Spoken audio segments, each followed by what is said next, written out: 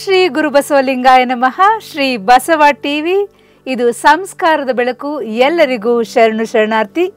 ಸಾಧಕರ ಜೊತೆ ಜೊತೆಯಲ್ಲಿ ಕಾರ್ಯಕ್ರಮಕ್ಕೆ ತಮ್ಮೆಲ್ಲರಿಗೂ ಆತ್ಮೀಯವಾದಂತಹ ಸ್ವಾಗತ ಸುಸ್ವಾಗತ.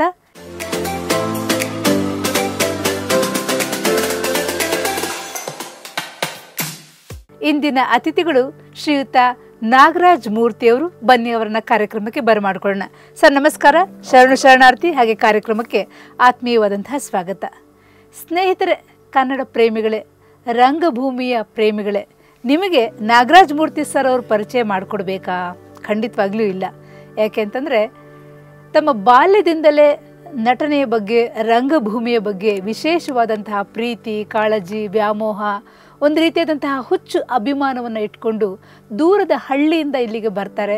ರಂಗಭೂಮಿಗೆ ತಮ್ಮನ್ನು ತಾವು ಅರ್ಪಣೆ ಮಾಡ್ಕೊಳ್ತಾರೆ. ರಂಗಸಜ್ಜಿಕೆ, ಪ್ರಸಾದನ, ಯಾವ ಕ್ಷೇತ್ರದಲ್ಲಿ ನಾಗರಾಜ್ ಮೂರ್ತಿ ಸರ್ ಅವರು ಕೆಲಸ ಮಾಡಿಲ್ಲ ಅಂತ ನಾವು ಪ್ರಶ್ನೆಯನ್ನು ಮಾಡ್ಕೋಬೇಕಾಗತ್ತೆ. ಅವರಿದ್ದರು ಅಂದರೆ ಒಂದು ಸ್ಟೇಜ್ ತಂತಾನೆ ಬಹಳ ಚೆನ್ನಾಗಿ ಸೆಟ್ ಆಗಿಬಿಡುತ್ತೆ. ಎಲ್ಲ ಕಲಾವಿದರು ಅಚ್ಚುಕಟ್ಟಾಗಿ ಕಾರ್ಯಕ್ರಮವನ್ನು ನಿರ್ವಹಣೆ ಮಾಡಿಕೊಡ್ತಾರೆ. ಮತ್ತು ರಂಗಭೂಮಿಯ ಬಗ್ಗೆ ವಿಶೇಷವಾದಂತಹ ಕಾಳಜಿಯನ್ನು ಹೊಂದಿ ಮೂಲತಃ ರಂಗಭೂಮಿ ಕಲಾವಿದರು ಆದಂತಹ ನಾಗರಾಜ್ ಮೂರ್ತಿಯವರು ನಮ್ಮ ಇಂದಿನ ಅತಿಥಿಗಳಾಗಿರುವಂಥದ್ದು ನಮ್ಮೆಲ್ಲರಿಗೂ ಬಹಳ ಸಂತೋಷ. ಬನ್ನಿ ಅವರನ್ನು ಮಾತಾಡಿಸ್ತಾ ನಮ್ಮ ಇಂದಿನ ಕಾರ್ಯಕ್ರಮವನ್ನು ಆರಂಭ ಮಾಡೋಣ. ಸರ್, ತಾವು ಮೂಲತಃ ರಂಗಭೂಮಿ ಕಲಾವಿದರು. ಆ ರಂಗಭೂಮಿಯ ಬಗ್ಗೆ ಮಾತಾಡೋಕ್ಕೆ ಮುನ್ನ ತಮ್ಮ ಬಾಲ್ಯ, ತಮ್ಮ ತಂದೆ ತಾಯಿ, ತಮ್ಮ ಊರು, ಈ ಎಲ್ಲವನ್ನು ತಿಳ್ಕೊಳ್ಳುವಂಥ ಕುತೂಹಲ ಸರ್. ಒಂದೆರಡು ಮಾತು ಅವರು. ನಾನು ಮೂಲತಃ ಬೆಂಗಳೂರು ನಗರದ ನಿವಾಸಿನೇ ಒಂಥರದಲ್ಲಿ. ಯಾಕೆ ಅಂದರೆ ಇವತ್ತು ನೀವೇನು ನೈಸ್ ರೋಡ್ ಅಂತ ಮಾಗಡಿ ರೋಡಲ್ಲಿದೆ, ನೈಸ್ ರೋಡ್ ಪಕ್ಕದ ಕನ್ನಲ್ಲಿ ನಮ್ಮ ತಂದೆ ತಾಯಿಯವರ ಊರು. ಕನ್ನಲ್ಲಿ ದೊಡ್ಡ ಮನೆ ವಿರೂಪಾಕ್ಷಪ್ಪ ರುದ್ರಮ್ಮ ಅವರ ಮಗ ನಾನು. ನಾವು ಕನ್ನಲ್ಲಿ ನಮ್ಮ ಮೂಲ ಸ್ಥಳವಾದರೂ ಕೂಡ ನಮ್ಮ ಎಲ್ಲ ವ್ಯವಹಾರ ಇದ್ದಿದ್ದು ಜೈಮುಂದರಾವ್ ಸರ್ಕಲ್ ಅಂತ ದಾಸರಹಳ್ಳಿ, ಅಗ್ರಾರ್ ದಾಸರಹಳ್ಳಿನಲ್ಲಿ ಸರ್ಕಲ್ನಲ್ಲೇ ನಮ್ಮ ಮನೆ ಇತ್ತು. ನಾನು ಬಾಲ್ಯದಿಂದಲೇ ರಂಗಭೂಮಿ ಅನ್ನೋಕ್ಕಿಂತಲೂ ಕೂಡ ನಾನು ನನ್ನ ನಿಜವಾದ ರಂಗಭೂಮಿ ಪ್ರಾರಂಭವಾಗಿದ್ದು ಕಾಲೇಜ್ ದಿನಗಳಲ್ಲಿ. ಆದರೆ ಬಾಲ್ಯದಿಂದ ಕೆಲವು ನಾಟಕದಲ್ಲಿ ಶಾಲಾ ಕಾಲೇಜುಗಳಲ್ಲಿ ಒಂದೊಂದು ನಾಟಕದಲ್ಲಿ ಮಾಡಿದ್ದುಂಟು. ನಮ್ಮ ತಂದೆ ಏನಂದರೆ ಬೆಳಗ್ಗೆ ಎದ್ದರೆ ಸ್ನಾನ ಮಾಡಿ ವಿಭೂತಿ ಹಚ್ಕೊಂಡು ಶಿವ ಪೂಜೆ ಮಾಡಿದಿರ ಒಂದು ತೊಟ್ಟು ನೀರು ಕುಡಿಯಲ್ಲ, ಆ ಥರದ ಒಂದು ಫ್ಯಾಮಿಲಿ. ಅದರಿಂದ ಬಂದಂಥವ್ನು ನಾನು. ನಾಟಕ ಗಿಟ್ಕ ಅಂತ ಅಂದರೆ ನಮ್ಮ ಮನೆಯಲ್ಲಿ ಒದ್ದು ಬಿಡೋರು ಅವಾಗೆಲ್ಲ. ಈ ನಾಟಕ ಮಾಡೋಕ್ಕೆ ಹೋಗ್ತೀಯ ಅಂತ. ಅಷ್ಟರ ಮಟ್ಟಿಗೆ ನಾಟಕ ನೋಡೋದೇ ಕಷ್ಟ ಆಗ್ತದೆ. ಯಾಕಂದರೆ ನಮ್ಮ ದಾಸರಹಳ್ಳಿನಲ್ಲಿ ಭಾಳ ದೊಡ್ಡ ದೊಡ್ಡ ನಟರುಗಳಿದ್ದರು. ಆಗಿನ ಕಾಲದಲ್ಲಿ ಮಾರಪ್ಪ ಅನ್ನೋರು ಕರ್ಣನ ಪಾತ್ರದಲ್ಲಿ ಭಾಳ ದೊಡ್ಡ ಹೆಸರು ಮಾಡಿದಂಥವ್ರು, ಹನುಮಂತಪ್ಪ ಅನ್ನೋರು ಆಂಜನೇಯನ ಪಾತ್ರ ಮಾಡೋರು, ಇವರೆಲ್ಲರೂ ಕೂಡ ಇದ್ದಂಥ ಊರದು. ನಾವು ನಾಟಕ ನೋಡೋಕೆ ಏನಾದ್ರು ಹೋಗ್ತೀವಿ ಅಂತ ಅಂದ್ರೇ ನಮ್ಮ ತಂದೆ ಬೈಯೋರು, ನಾಟಕ ನೋಡ್ತೀರೇನೋ ಅಂತ ಅಂದ್ಬಿಟ್ಟು. ಅಂಥ ಫ್ಯಾಮಿಲಿಗೆ ಬಂದು ನಾನು 3ನೇ ಕ್ಲಾಸಲ್ಲಿ ಇರಬೇಕಾದ್ರೆ ನಮಗೆ ಸೀತಮ್ಮ ಅಂತ ಒಬ್ಬರು ಮೇಡಮ್ ಇದ್ದರು. ಅವ್ರೇನು ಮಾಡಿದ್ರು, ಆಗಸ್ಟ್ 15ನೇ ತಾರೀಕು ಒಂದು ಸಾಂಸ್ಕೃತಿಕ ಕಾರ್ಯಕ್ರಮಗಳನ್ನ ಏರ್ಪಡಿಸಿ ನನಗೆ ಒಂದು ನಾಟಕದಲ್ಲಿ ಸೂರ್ಪಣಕ್ಕಿ ಪಾತ್ರ ಕೊಟ್ಬಿಟ್ಟಿದ್ರು. ನಾನು ಸೂರ್ಪಣಕ್ಕಿ ಪಾತ್ರ ಮಾಡಬೇಕು. ಸರಿ, ನಾನು ಲಕ್ಷ್ಮಣ ಮೂಗು ಕೊಯ್ಯೋದು ನಂದು, ನಾನು ಒಂದು ಕಿರ್ಚ್ಕೊಳ್ಳೋದು ಎಲ್ಲ ಭಾಳ ಅದ್ಭುತವಾಗಿ ಅಭಿನಯಿಸಿದೆ. ಅವಾಗೇನಾಯಿತು, ನನಗೆ ಭಯ, ನಮ್ಮ ಮನೆಯಲ್ಲಿ ಗೊತ್ತಾಗಬಾರ್ದು. ಬಟ್ ಮೇಡಮ್ ನನ್ನ ಗಂಡ್ರೆ ಭಾಳ ಪ್ರೀತಿ ಮಾಡಿಸ್ಬಿಟ್ಟಿದ್ರು. ಅವ್ರದ್ದೇ ಸೀರೆ ತಂದು ಮನೆಯಿಂದ ಎಲ್ಲ ಓಡಿಸಿ. ಇದನ್ನು ನಮ್ಮೂರಿನ ಒಬ್ಬ ಚೇರ್ಮನ್ ಇದ್ದ, ವೆಂಕಟಸ್ವಾಮಿ ಅಂತ. ಅವನು ಅವತ್ತು ಗೆಸ್ಟ್ ಆಗಿ ಬಂದಿದ್ದ. ಅವನ ಅಂಗಡಿ ನಮ್ಮ ತಂದೆ ಜವಳಿ ಅಂಗಡಿ ಪಕ್ಕದ್ದು. ಸರಿ, ಅವನು ಹೋಗ್ಬಿಟ್ಟು ನಮ್ಮ ತಂದೆ ಹತ್ರ ಹೇಳ್ಬಿಟ್ಟು ಅವನೇ, ನಿನ್ನ ಮಗ ಏನು ಚೆನ್ನಾಗಿ ನಾಟಕ ಕೊಡೋದನ್ನ ಸೂರ್ಪಣಕ್ಕಿ ಪಾತ್ರ ಅಂತ ಹೇಳ್ಬಿಟ್ಟು ಅವನೇ. ಸರಿ, ನಾನು ಮನೆಗೆ ಹೋದೆ. ನಾಟಕ ಎಲ್ಲ ಮುಗಿಸ್ಕೊಂಡು ಎಲ್ಲ ಬಣ್ಣ ಗಿಣ್ಣ ಎಲ್ಲ ಒರೆಸ್ಕೊಂಡು ಏನೋ ಗೊತ್ತಾಗ್ದಂಗೆ ಮನೆಗೆ ಹೋದ್ರೆ ನಮ್ಮ ತಂದೆ ಅವಾಗ ನಿಮಗೆ ಗೊತ್ತಿರ್ಬೋದು, ಬಟ್ಟೆ ಅಳತೆ ಮಾಡೋಕ್ಕೆ ಮೀಟ್ರು ಅಂತ ಬರ್ತದೆ, ಕಡ್ಡಿ ಅಂತ ಗಜದ ಕಡ್ಡಿ, ಸ್ಟೀಲ್ದದು.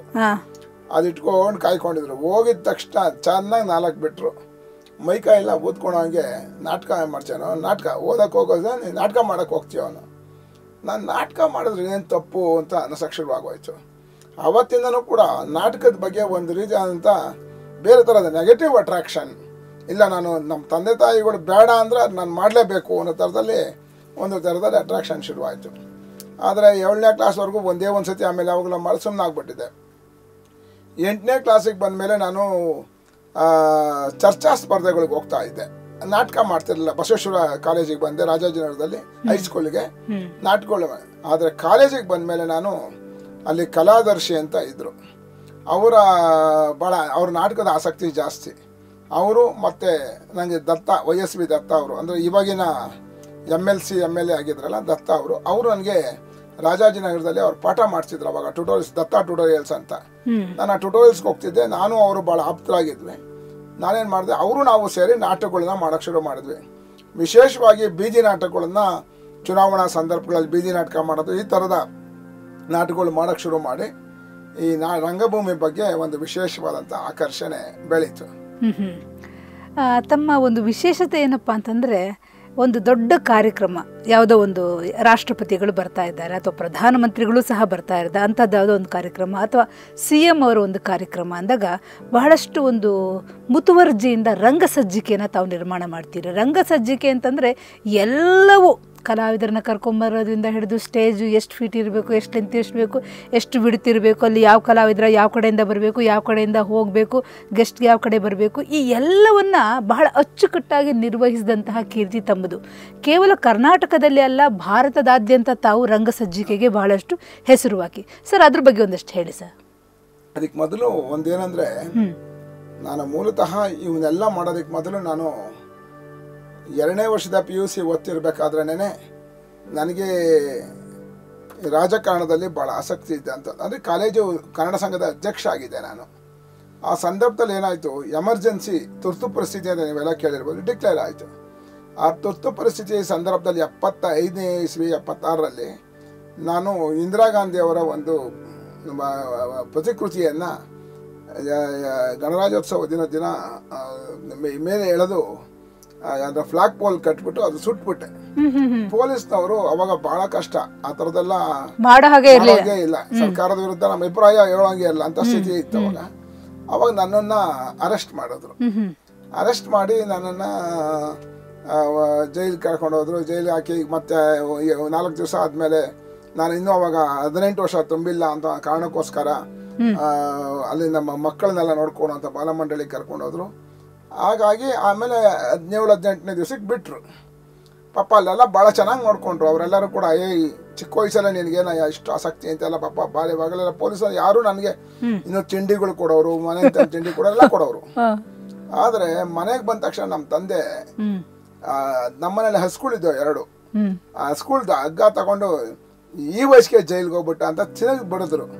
ಈ ಥರ ನನಗೆ ಇವೆಲ್ಲವೂ ಕೂಡ ಒಂದು ರೀತಿಯಾದಂಥ, ಅವಾಗ ನನಗೆ ಸಂಪರ್ಕಕ್ಕೆ ಬಂದಂಥವ್ರು, ಜೈಲಿಗೆ ಸಂಪರ್ಕಕ್ಕೆ ಬಂದಂಥವ್ರು ರಾಮಕೃಷ್ಣ ಹೆಗಡೆಯವರು, ದೇವೇಗೌಡರು, ಈ ಥರ. ಅದಾದ ನಂತರ ದತ್ತ ಅವರು, ನಾನಿಬ್ಬರು ನಿರಂತರವಾಗಿ ನಾವುಗಳು ತುರ್ತು ಪರಿಸ್ಥಿತಿ ವಿರುದ್ಧ ಚಳವಳಿ, ಜಯಪ್ರಕಾಶ್ ನಾರಾಯಣ್ ಚಳವಳಿ, ಈಗ ಎಲ್ಲ ಚಳವಳಿಗಳಲ್ಲೂ ಕೂಡ ನಾವು ಸಕ್ರಿಯವಾಗಿ ಪಾಲ್ಗೊಂಡು 78ರಲ್ಲಿ ರಾಜಕಾರಣ ಇದಾದಾಗ ನಾನು ಯುವಜನತಾದ ಪ್ರಧಾನ ಕಾರ್ಯದರ್ಶಿ ಕೂಡ ಆಗಿದೆ. ಇದೆಲ್ಲವೂ ಹಳೆಯ ಒಂದು ಕತೆ. ಆ ಸಂದರ್ಭದಲ್ಲಿ ಕಾಲೇಜಿನಲ್ಲಿ ನಾಟಕ ಮಾಡಿಸ್ತಾ ಇದ್ದೆ. ಆವಾಗಲೇ ನನಗೆ ಈ ನಾಟಕದಲ್ಲಿ ವಿಶೇಷವಾಗಿ ಅಲಂಕಾರಿಕವಾದಂಥ ನಾಟಕಗಳು ಮಾಡಿಸೋದು, ಅವೆಲ್ಲ ಮಾಡಿಸ್ಬೇಕು ಅಂತಿದೆ. ಕನ್ನಡ ಸಂಘ ಅಧ್ಯಕ್ಷ ಆಗಿದ್ದಾಗ ವೇದಿಕೆ ಹೇಗಿರಬೇಕು, ಆ ಒಂದು ಡಿಸಿಪ್ಲೀನು, ಸುಂದರವಾಗಿ ಕಾಣೋದಕ್ಕೆ ಏನು ಮಾಡಬೇಕು, ಅವನ್ನೆಲ್ಲವನ್ನು ಮಾಡ್ತಿದ್ದೆ. ದೇವರಾಜ್ ಅರಸು ಅಂತವ್ರೆ ಆ ಕಾಲೇಜಿಗೆ ಗೆಸ್ಟ್ ಆಗಿ ಬಂದಾಗ ನಮ್ಮನ್ನೆಲ್ಲ ಮೆಚ್ಕೊಂಡಿದ್ರು, ಎಷ್ಟು ಚೆನ್ನಾಗಿ ಕಾರ್ಯಕ್ರಮಗಳನ್ನ ಮಾಡ್ತೀರಿ, ಎಷ್ಟು ಚೆನ್ನಾಗಿ. ಆವಾಗಲಿಂದ ನನಗೆ ವೇದಿಕೆಗಳು ಅದನ್ನ ಸಿದ್ಧಪಡಿಸೋದು ಅದೊಂದು ರೀತಿಯಾದಂಥ ನನಗೆ ಆಸಕ್ತಿ ಹೊರಗಡೆ ಬೆಳೀತಾ ಬಂತು. ಜೊತೆಗೆ ನಾನು ರಂಗಭೂಮಿಗೆ ಸಕ್ರಿಯವಾಗಿ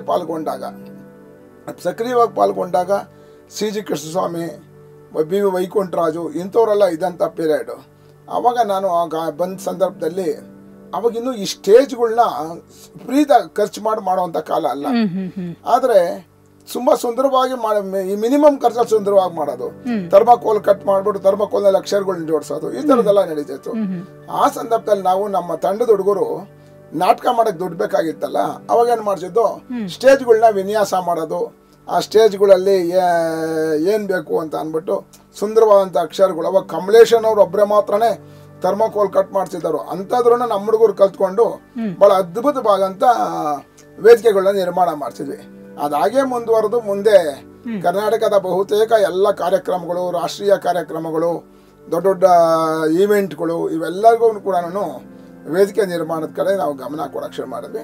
ಅದರ ಜೊತೆಗೆ ಅತ್ಯುತ್ತಮವಾದಂಥ ನಾಟಕಗಳು ಮಾಡಬೇಕು ಅನ್ನೋದು ಆಗ ನಮಗೆ ಆಸಕ್ತಿನೇ. ನಮಗೆ ಡಾಕ್ಟರ್ ಮರುಸಿದ್ದಪ್ಪನವ್ರು ಆಗಿರ್ಬೋದು, ವೈಕುಂಠರಾಜು ಆಗಿರ್ಬೋದು, ಶ್ರೀನಿವಾಸ ರಾಜು ಅವರು, ಹೀಗೆ ಭಾಳ ದೊಡ್ಡವರೆಲ್ಲ ನಮ್ಮ ಸಂಪರ್ಕದಲ್ಲಿದ್ದಂಥದ್ದು. ಆಗ ನಾವೇನು ಮಾಡಿದ್ವಿ, ನಾಟಕ ನಮ್ಮ ಪ್ರಯೋಗರಂಗ ತಂಡದ ಮೂಲಕ ನಾನು ಅನಂತಮೂರ್ತಿಯವ್ರ ಕಥೆ ತಗೊಂಡು ಮೌನಿ ನಾಟಕವನ್ನು ಮೊದಲು ನಿರ್ದೇಶನ ಮಾಡಿದೆ. ಮೌನಿ ನಾಟಕ ಭಾಳ ಅತ್ಯಂತ ಸಕ್ಸಸ್ ಆಗಿರೋಂಥ ನಾಟಕ ಆಯ್ತು ಹಂಗದು. ಅವಾಗ ರಂಗಭೂಮಿನಲ್ಲೂ ಕೂಡ ಎಲ್ಲರೂ ಕೂಡ ನನ್ನ ಬಗ್ಗೆ ಒಂದು ವಿಶೇಷವಾದಂಥ ಗಮನಿಸಕ್ಕೆ ಶುರು ಮಾಡಿದ್ರು, ಇವ್ರು ಭಾಳ ಚೆನ್ನಾಗಿ ಮಾಡಿಸ್ತಾನೆ ಅಂತ ಅಂದ್ಬಿಟ್ಟು. ಅಲ್ಲಿಂದ ಪ್ರಾರಂಭವಾಗಿದ್ದು ಮುಂದೆ ಮಂಟೇಸ್ವಾಮಿ ಕಥಾ ಪ್ರಸಂಗ ಅಂತ ಬಸವಣ್ಣ ಅವನ ಕಾಲ್ಪನಿಕ ವ್ಯಕ್ತಿಯಾಗಿ ಅಲ್ಲಿ ಬಂದರೂ ಕೂಡ ಇಡೀ ಒಂದು ಜಾನಪದ ಕಥೆಯಲ್ಲಿ ಮಂಟೇಸ್ವಾಮಿ ಕಥಾ ಪ್ರಸಂಗ. ಆ ಕಾಲಕ್ಕೆ ಶಿವಪ್ರಕಾಶ್ ಮಹಾಚೈತ್ರದ ಮೂಲಕ ಬಹಳ ದೊಡ್ಡ ನಾಟಕಕಾರರಾಗಿದ್ದಂಥವ್ರು. ಮಹಾಚೈತ್ರ ನಿಮಗೆ ಗೊತ್ತೇ ಇರ್ಬೋದು. ಬಸವಣ್ಣನ ಕಾಲದ ಇಡೀ ಕೆಳವರ್ಗದ ಜನವನ್ನ ಯಾವ ರೀತಿಯಾಗಿ ಬಸವಣ್ಣ ಮೇಲ್ತಂದ ಅನ್ನೋದು ಮಹಾಚೈತ್ರ ನಾಟಕದಲ್ಲಿ ಅತ್ಯಂತ ಬಹಳ ವಿಭಿನ್ನವಾಗಿ ಶಿವಪ್ರಕಾಶ್ ಕಟ್ಕೊಟ್ಟಿದ್ರು. ಅದಾದ ನಂತರದ ಮಂಟೇಸ್ವಾಮಿ ಕಥಾ ಪ್ರಸಂಗ, ಅದರಲ್ಲೂ ಕೂಡ ಜಾನಪದರು ಮತ್ತು ಮಂಟೇಸ್ವಾಮಿ ಇವೆಲ್ಲದ ಕಥಾಹಂದ್ರವನ್ನು ಹೊಂದಿರ್ತಕ್ಕಂಥ ನಾಟಕ 450 ಪ್ರದರ್ಶನಗಳ ಇದುವರೆಗೂ ಆಗೈತೆ. ಇಡೀ ಇಂಡಿಯಾದ ಪ್ರಮುಖ ಎಲ್ಲ ನಗರಗಳಲ್ಲೂ ಪ್ರದರ್ಶನ ಆಗಿದೆ. ಲಂಡನ್ ನಗರದಲ್ಲಿ ಅದರ ಆಯ್ದ ಭಾಗಗಳನ್ನ ಪ್ರದರ್ಶನ ಮಾಡಿಸಿದ್ದೇನೆ. ಹೀಗೆ ರಂಗಭೂಮಿನಲ್ಲೂ ಕೂಡ ಒಂದು ರೀತಿಯಾದಂಥ ಹೊಸತನ ನೋಡೋದಕ್ಕೆ, ನೋಡಿದ ತಕ್ಷಣ ಡಿಫ್ರೆಂಟ್ ಅಂತ ಅನ್ನಿಸ್ಬೇಕು ಅನ್ನೋದನ್ನ ಮಾಡೋದಕ್ಕೆ ಪ್ರಯತ್ನ ಮಾಡ್ತಾ ಬಂದೆ. ಅದಾದ ನಂತರ ನಿಮ್ಗೆ ಗೊತ್ತಿರೋ ಹಾಗೆ ನನಗೆ ಕನ್ನಡ ಸಾಹಿತ್ಯ ಮತ್ತು ನಾನು 8ನೇ ಕ್ಲಾಸಿಂದ ಇಂಗ್ಲೀಷ್ ಮೀಡಿಯಂನಲ್ಲಿ ಓದಂಥವನು. ಆದರೆ ಕನ್ನಡ ಸಾಹಿತ್ಯದ ಬಗ್ಗೆ ನನಗೆ ಸ್ವಂತ ಆಸಕ್ತಿಯನ್ನು ಬೆಳೆಸ್ಕೊಂಡು ಕನ್ನಡದ ಬಹುತೇಕರ ಎಲ್ಲ ಕಥೆಗಳು, ಕಾವ್ಯಗಳನ್ನೆಲ್ಲ ಓದಿ ಹಳೆಗನ್ನಡ ಸಾಹಿತ್ಯದ ಅನೇಕ ವಿಚಾರ ಸಂಕಿರಣಗಳು, ಬೇರೆ ಬೇರೆ ಹಳೆಗನ್ನಡ ಸಾಹಿತ್ಯವನ್ನು ಪ್ರಚಾರ ಮಾಡುವಂಥದ್ದು, ಪಂಪಕಾವ್ಯ ವೈಭವ ಮಾಡೋದ್ರ ಮೂಲಕ ಇಡೀ ಪಂಪನ ಆದಿಪುರಾಣ ಕಥೆಯನ್ನು ತೆಗೆದುಕೊಂಡು ಆದಿಪುರಾಣವನ್ನು ಎಲ್ಲ ಕಡೆನೂ ವಿಜುವಲೈಸ್ ಮಾಡೋದು, ಈ ಥರದ ಕೆಲಸಗಳನ್ನ ನಾವು ನಿರಂತರ ಮಾಡ್ಕೊಂಬಂದ್ವಿ. ಇದ್ರ ಜೊತೆಗೆ ಮಹಾದೇವ ಬಣಕಾರರು ಆ ಕಾಲದಲ್ಲಿ ಬರೆದಂಥ ನಾಟಕ ಕಲ್ಯಾಣ ಕ್ರಾಂತಿ ನಾಟಕವನ್ನು, ಬಸವಣ್ಣನ ಕುರಿತಂಥ ನಾಟಕವನ್ನು ನಾನು ಮತ್ತು ದತ್ತ ಅವರು ಆ ಕಾಲಕ್ಕೆ ಒಂದು 15 ಪ್ರದರ್ಶನಗಳನ್ನು ಬೇರೆ ಬೇರೆ ಕಡೆ ಮಾಡಿದ್ವಿ. ಮುಂದೆ ಪ್ರಯೋಗರಂಗ ತಂಡದ ಮೂಲಕ ಬಸವಣ್ಣನ ನಾಟಕ, ಅನೇಕ ನಾಟಕಗಳು, ಸಿಂಗಿರಾಜ ಪುರಾಣ ಅಂತ, ಅದನ್ನ ಶಿವಪ್ರಕಾಶ್ ಅವರು ಸಿಂಗಿರಾಜದ ಪುರಾಣದ ಒಂದು ಕಾವ್ಯವನ್ನು ಬರೆದ್ರು, ಖಂಡಕಾವ್ಯವನ್ನು ಬರೆದ್ರು. ಅದನ್ನ ರಂಗರೂಪ ಮಾಡಿ ನಾನು ಸುಮಾರು 300ಕ್ಕೂ ಹೆಚ್ಚು ಪ್ರದರ್ಶನಗಳನ್ನ ಮಾಡಿದೆ. ಧನಂಜಯ ಅಂತ ನೀವೆಲ್ಲ ಹೆಸರು ಕೇಳಿರ್ಬೋದು, ರಂಗಭೂಮಿನಲ್ಲೇ ಬಹಳ ದೊಡ್ಡ ನಟ. ಅವರು ಆ ಪಾತ್ರವನ್ನ, ಸಿಂಗಿರಾಜ ಪಾತ್ರವನ್ನ ಲಂಡನ್ನಲ್ಲಿ, ಅವರು ಕೂಡ ಆ ನಾಟಕ ಕೂಡ ಲಂಡನ್ನಲ್ಲಿ ಪ್ರದರ್ಶನ ಆಯಿತು. ಆಮೇಲೆ ಅಮೆರಿಕಾದಲ್ಲಿ ಪ್ರದರ್ಶನ ಆಯಿತು, ಎಲೆನಲ್ಲಿ ಪ್ರದರ್ಶನ ಆಯಿತು. ಹೀಗೆ ರಂಗಭೂಮಿನಲ್ಲಿ ಕೂಡ ಒಂದು ಹೊಸ ಕಲ್ಪನೆಗಳನ್ನ ಇಟ್ಕೊಂಡು ನಾವು ನಾಟಕಗಳು ಮಾಡೋಕ್ಕೆ ಶುರು ಮಾಡಿದೆವು. ಸರ್, ಭಾಳ ಸಂತೋಷ ಆಯ್ತು ಈ ವಿಚಾರ ಎಲ್ಲ ಕೇಳಿ. ಮತ್ತೊಂದು ತಮಗೆ ಅತ್ಯಂತ ಒಂದು ಆಸಕ್ತಿದಾಯಕವಾದಂತಹ ವಿಚಾರ ಅಂತಂದರೆ ಜಾನಪದ. ಅದರಲ್ಲೂ ವಿಶೇಷವಾಗಿ ತಾವು ಜಾನಪದ ಜಾತ್ರೆ ಅನ್ನುವಂಥ ಒಂದು ದೊಡ್ಡ ಕಾನ್ಸೆಪ್ಟ್ನಲ್ಲಿ ಮುಖ್ಯ ವೇದಿಕೆಯ ಒಬ್ಬ ಮ್ಯಾನೇಜರ್ ಆಗಿ, ಇನ್ಚಾರ್ಜ್ ಪರ್ಸನ್ ಆಗಿ ತಾವು ಕೆಲಸವನ್ನು ನಿರ್ವಹಣೆ ಮಾಡ್ತೀರಿ. ಮತ್ತು ವಿಶ್ವ ಕನ್ನಡ ಸಮ್ಮೇಳನ ಆಗಿರಬಹುದು ಅಥವಾ ಇನ್ನೊಂದು ಹಲವಾರು ಸಾಹಿತ್ಯ ಸಮ್ಮೇಳನಗಳಿಗೆ ತಾವೆಲ್ಲ ಹೋಗಿ ಅದನ್ನೆಲ್ಲ ಆರ್ಗನೈಸ್ ಮಾಡ್ತೀರಿ. ಈ ಜಾನಪದದಲ್ಲಿ ಜಾನಪದ ಹಂಪಿ ಉತ್ಸವ ಅಂತ ಅನ್ನುವಂಥ ಒಂದು ಅಂತಾರಾಷ್ಟ್ರೀಯ ಒಂದು ಸಮ್ಮೇಳನ ಇದೆ. ಅಲ್ಲಿ ಜಾನಪದ ತಂಡಗಳನ್ನು ಕರ್ಕೊಂಡು ಬರೋದು, ಜಾನಪದ ಮೆರವಣಿಗೆಗಳಾಗೋದು, ಕಲಾವಿದರನ್ನು ಕರ್ಕೊಂಡು ಬರೋದು, ಈ ಎಲ್ಲವನ್ನು ಬಹಳ ಅಚ್ಚುಕಟ್ಟಾಗಿ ಮಾಡಿದ್ದೀರಿ. ಅದು ತಮಗೆ ಕೊಟ್ಟಂತಹ ಅನುಭವ ಏನು ಸರ್? ಒಂದು ವಿಚಾರ ಏನಂದರೆ,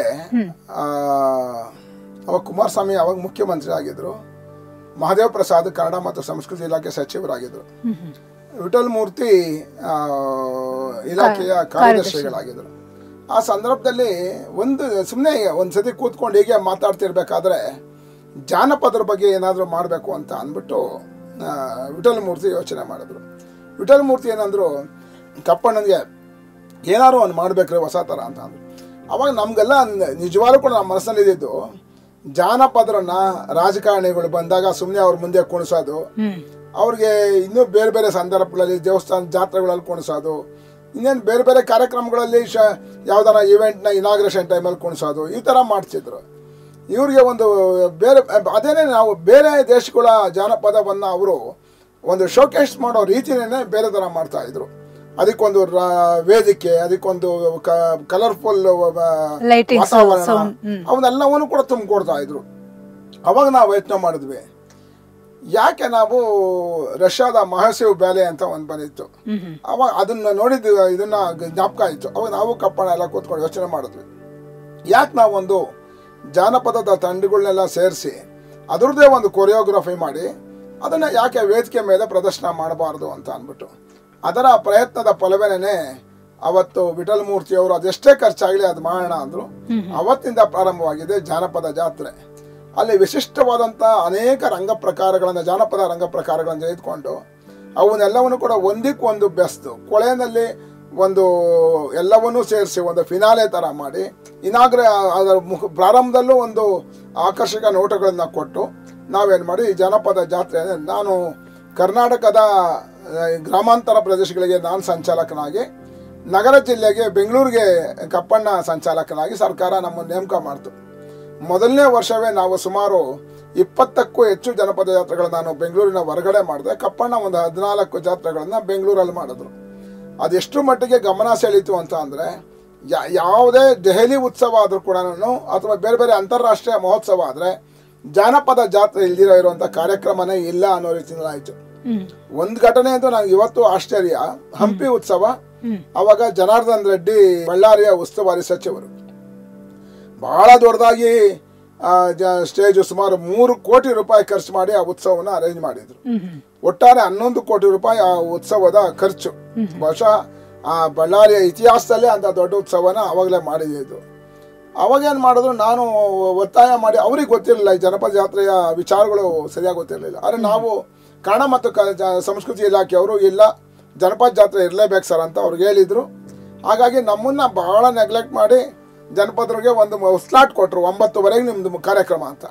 ಅದಕ್ಕೆ ಮೊದಲು ಪ್ರಖ್ಯಾತ ಸಂಗೀತ ನಿರ್ದೇಶಕರೊಬ್ಬರ ದೊಡ್ಡ ಕಾರ್ಯಕ್ರಮ, ಅದಕ್ಕೆ 1 ಕೋಟಿ ರೂಪಾಯಿ ಬಜೆಟ್, ಅದನ್ನು ಕೊಟ್ಟು ಮಾಡಿಸಿದ್ರು. ಅವ್ರ ಕಾರ್ಯಕ್ರಮ ಮುಗೀತು, ಜನಗಳಿಗೇನಂತ ಇಷ್ಟ ಆಗಲಿಲ್ಲ ಅದು. ಅದಾಗಿ 9:30 ಅಂದಿದ್ದು ನಮ್ಮದು 11 ಗಂಟೆಗೆ ನಮಗೆ ವೇದಿಕೆ ಕೊಟ್ಟರು. 11 ಗಂಟೆಗೆ ನಾವು 350 ಜನಪದ ಕಲಾವಿದರ ಒಂದು ಅದ್ಭುತ ಪ್ರದರ್ಶನ ನೋಡಿ ಇಡೀ ಜನ, ಮತ್ತೆ ಹೊರಗಡೆಯಿಂದ ಅವತ್ತು ಬೇರೆ ಬೇರೆ ರಾಷ್ಟ್ರ ಮಟ್ಟದ ರಾಜಕಾರಣಿಗಳು, ಮಂತ್ರಿಗಳೆಲ್ಲ ಬಂದಿದ್ದವರು, ಬೇರೆ ಬೇರೆ ದೇಶಗಳಿಂದ ಬಂದವರೆಲ್ಲ ನಮ್ಮದ್ರನ್ನ ಮತ್ತೆ ಮತ್ತೆ ರಿಪೀಟ್ ಮಾಡಕ್ ಹೇಳ್ತಾ ಇದ್ರು. ಬಟ್ ನಾವು ರಿಪೀಟ್ ಮಾಡಲಿಲ್ಲ. ಅವತ್ತು ಆ ಕಾರ್ಯಕ್ರಮ ಮುಗಿಸ್ತು. ಅದಾಗಿ ನಮ್ದು ಒಂದೇ ದಿವಸ ಕಾರ್ಯಕ್ರಮ ಇದ್ದಿದ್ದು. ನಾವೆಲ್ಲ ಪ್ಯಾಕ್ ಮಾಡ್ತಿದ್ವಿ. ಆವಾಗ ಕನ್ನಡ ಕಲ್ಚರ್ನ ಸೆಕ್ರೆಟರಿ ಬಂದ್ಬಿಟ್ಟು ನಿಮ್ದು ನಾಳೆನೂ ಕಾರ್ಯಕ್ರಮ ಇದೆ, ಇದು ನಾಳೆ ಇಲ್ಲೇ ಉಳ್ಕೊಂಬಿಡಿ ಅಂದ್ರು. 3 ದಿನದ ಕಾರ್ಯಕ್ರಮ ಉತ್ಸವ ಅದು. ನಾನು ಇಲ್ಲ ನಮ್ದು ಆಗೋದಿಲ್ಲ, ನಾವೆಲ್ಲ ಹೋಗ್ಬೇಕು. ಇಲ್ಲ ನಾನು ಸೆಕ್ರೆಟರಿನಪ್ಪ, ನಾನು ಹೇಳ್ತೇನೆ ಕೇಳೋಕ್ಕಾಗಲ್ವಾ ಅಂದ್ರು. ಅಲ್ಲ ಸರ್, ನಮ್ಗೆ 9 ಗಂಟೆಗೆ 11 ಗಂಟೆ ಕೊಡ್ತೀರಾ, ನಮ್ಗೆ ಕೇರ್ಲೆಸ್ ಆಗಿ ನೋಡ್ತೀರಾ, ಜನ ಎಷ್ಟು ಖುಷಿ ಪಟ್ರು. ಅದಕ್ಕೆ ಬದಲು ಅಂದರೆ ನೆಕ್ಸ್ಟ್ ಡೇ ಅವ್ರದ್ದು ಅದೇ ಸಂಗೀತ ನಿರ್ದೇಶಕರ ಕಾರ್ಯಕ್ರಮ ಇತ್ತು, ಅದನ್ನ ತೆಗೆದು ಕೊನೆಗೆ ಹಾಕೋದ್ರು.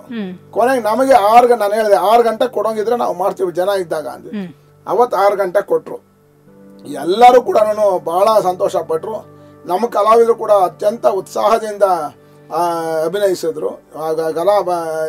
ಜನಪದವನ್ನು ಪ್ರದರ್ಶನ ಮಾಡಿದ್ರು. ಅದಾಗಿ 3ನೇ ದಿನಕ್ಕೂ ಕೂಡ ಸಮಾರೋಪಕ್ಕೂ ನಮ್ದೇನೆ ಹಾಕೋದ್ರು.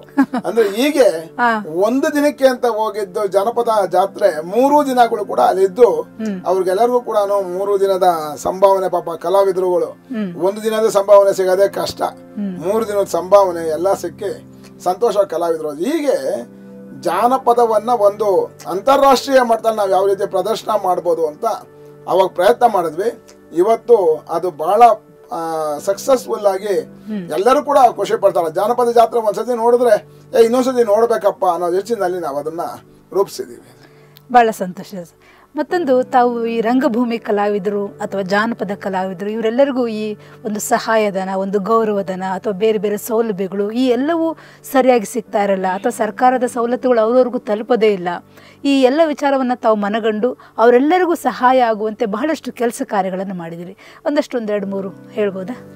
ನನಗೇನಂದ್ರೆ ಈ ಜಾನಪದ ಕಲಾವಿದರದು ಈಗ ಸಾಕಷ್ಟು ಅನುಕೂಲ. ಯಾಕಂದ್ರೆ ನೇರವಾಗಿ ಸರ್ಕಾರ ಜನಪದ ನೇರವಾಗಿ ಅವ್ರ ಅಕೌಂಟ್ಗೆ ದುಡ್ಡು ಹಾಕೋತೆ. ಜನಪದ ಕಲಾವಿದರಿಗೆ ಮೋಸ ಆಗ್ತಾ ಇಲ್ಲ. ಇವೆಲ್ಲವೂ ಕೂಡ ಒಳ್ಳೆ ಕ್ರಮಗಳನ್ನ ಸರ್ಕಾರ ಕೈಗೊಂಡಿದೆ. ಒಂದೇನಾಗಬೇಕಾಗಿದೆ ಅಂದರೆ ಜನಪದ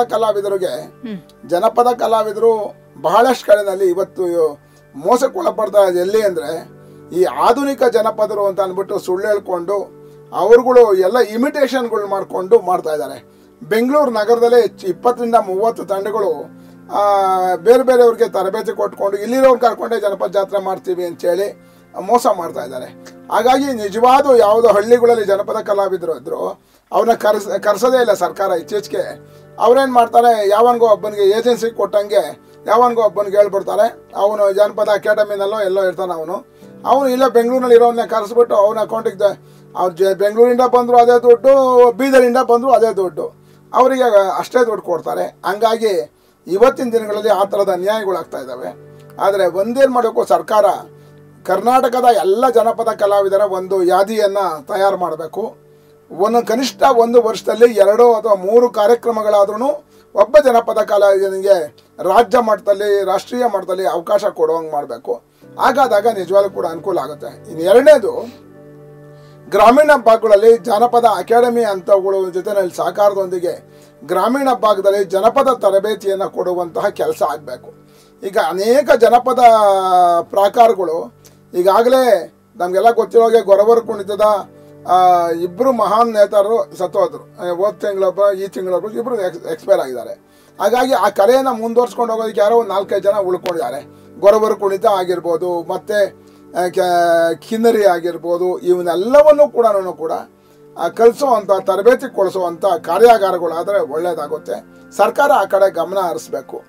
ಇನ್ನು ಜನಪದದಲ್ಲಿ ಒಂದು ಪ್ರದರ್ಶನ ಕಲೆಗಳಿಗೆ ಒಂದಾದರೆ ಜನಪದದ ಮೌಖಿಕ ಕಾವ್ಯ ಪರಂಪರೆ ಇದೆಯಲ್ಲ, ಈ ಮೌಖಿಕ ಕಾವ್ಯ ಪರಂಪರೆ ಈ ನಾಡಿನ ಶರಣ ಸಂಪ್ರದಾಯಕ್ಕೆ ಭಾಳ ಹತ್ತಿರವಾಗಿರ್ತಕ್ಕಂಥದ್ದು. ನಾವು ನೋಡಿರ್ಬೋದು, ಯಾವುದೇ ಅದು ಬಂಟೆಸ್ವಾಮಿ ಕಾವ್ಯ, ಮಹದೇಶ್ವರನ ಕಾವ್ಯ, ಜುಂಜಪ್ಪನ ಕಾವ್ಯ ಅಥವಾ ಇನ್ನು ಬೇರೆ ಬೇರೆ ಬೇರೆ ಬೇರೆ ಕಾವ್ಯಗಳನ್ನ ನಾವು ನೋಡ್ತಾ ಬರ್ತೀವಿ. ಆ ಎಲ್ಲ ಕಾವ್ಯಗಳಲ್ಲೂ ಕೂಡ ಒಂದೇನಾಗಿರ್ತದೆ, ಶರಣ ಸಂಪ್ರದಾಯ ಮತ್ತು ಈ ಜನಪದ ಇವೆರಡು ಒಟ್ಟಿಗೆ ಮೇಳೈಸ್ಕೊಂಡಿರೋದನ್ನ ನೋಡ್ತೀವಿ. ಎಲ್ಲೋ ಒಂದು ಕಡೆ ಬಸವಣ್ಣ ಬರ್ತಾನೆ, ಎಲ್ಲೋ ಒಂದು ಕಡೆ ಸಿದ್ದೇಶ್ವರ ಬರ್ತಾಳೆ, ಎಲ್ಲೋ ಒಂದು ಕಡೆ ಅಕ್ಕ ಮಹಾದೇವಿ, ಜನಪದ ಆದರೂ ಕೂಡ ಅದರೊಳಗಡೆ ಬರ್ತಾ ಇರ್ತಾರೆ. ಹಾಗಾಗಿ ಆ ಮೌಖಿಕ ಪರಂಪರೆಯ ಕಾವ್ಯಗಳನ್ನು ಸಂಗ್ರಹಿಸುವಂಥ ಕೆಲಸ ಆಗಬೇಕು. ಈಗ ಬಹಳಷ್ಟು ಜನ ಮೌಖಿಕ ಪರಂಪರೆಯಲ್ಲಿ ಮೊದಲೆಲ್ಲ ಹಾಡ್ತಾ ಇದ್ದವ್ರು ಈಗಾಗಲೇ ಇಲ್ಲೇ ಇಲ್ಲ. ಈಗ ಮಾರಪ್ಪ ದಾಸ ಅಂತವರ ತತ್ವಪದಗಳಾಗಿರ್ಬೋದು, ಅದೇ ರೀತಿಯಾಗಿ ಮಂಡ್ಯದ ಜವರಯ್ಯ ದಂಪತಿಗಳು ಆಡುವಂಥ ತತ್ವಪದಗಳಾಗಿರ್ಬೋದು, ಬಸಲಿಂಗಯ್ಯ ಹಿರೇಮಠ ಆಡೋ ತತ್ವಪದಗಳಾಗಿರ್ಬೋದು, ಈಗ ಅನೇಕ ಜನರ ತತ್ವಪದಗಳನ್ನು ಬೇರೆ ಬೇರೆಯವ್ರ ತತ್ವಪದಗಳನ್ನು ಅವ್ರು ಆಡ್ತಾರೆ. ಆ ಸಂಗ್ರಹವನ್ನು ಸರ್ಕಾರ ಮಾಡಿಸ್ಬೇಕು ಅಂತೇಳಿ ವಿನಂತಿ ಮಾಡ್ಕೊಳ್ತಿದ್ದೀನಿ. ಇದು ಬಹುಶಃ ಇದರ ಮೂಲಕ ಅವ್ರಿಗೆ ಸುದ್ದಿ ಮುಟ್ಟಿದ್ರೆ ಭಾಳ ಒಳ್ಳೆಯದು. ಇನ್ನು ಅನೇಕ ವಿಚಾರಗಳು ನಾವು ಹೇಳಬೇಕು ಅಂದರೆ, ಈ ಮೌಖಿಕ ಪರಂಪರೆಯ ಕಾವ್ಯಗಳನ್ನು ನಾವು ಪುಸ್ತಕ ರೂಪದಲ್ಲಿ ತರುವಂಥ ಕೆಲಸ, ಜಾನಪದ CD ರೂಪಗಳಲ್ಲಿ ತರುವಂಥ ಕೆಲಸ ಮತ್ತು ಅವನ್ನೆಲ್ಲ ಡಾಕ್ಯುಮೆಂಟ್ ಮಾಡಿಸೋ ಕೆಲಸ ಅಂತೂ ಮೊದಲು ಆಗಬೇಕಾಗಿದೆ.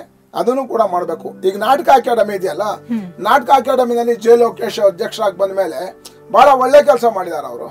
ಇಡೀ ಸುಮಾರು ಹೆಚ್ಚು ಕಡಿಮೆ 110 ವರ್ಷಗಳ ಹಿಂದಿನ ಎಲ್ಲ ನಾಟಕಗಳು ಏನೇನು ಬಂದಿದ್ದು ಅವನ್ನೆಲ್ಲವನ್ನು ಕೂಡ ವೆಬ್ಸೈಟಲ್ಲಿ ಹಾಕುವಂಥದ್ದು, ಡಾಕ್ಯುಮೆಂಟ್ ಮಾಡ್ತಕ್ಕಂಥ ಕೆಲಸವನ್ನು ಮಾಡ್ತಾ ಇದ್ದಾರೆ.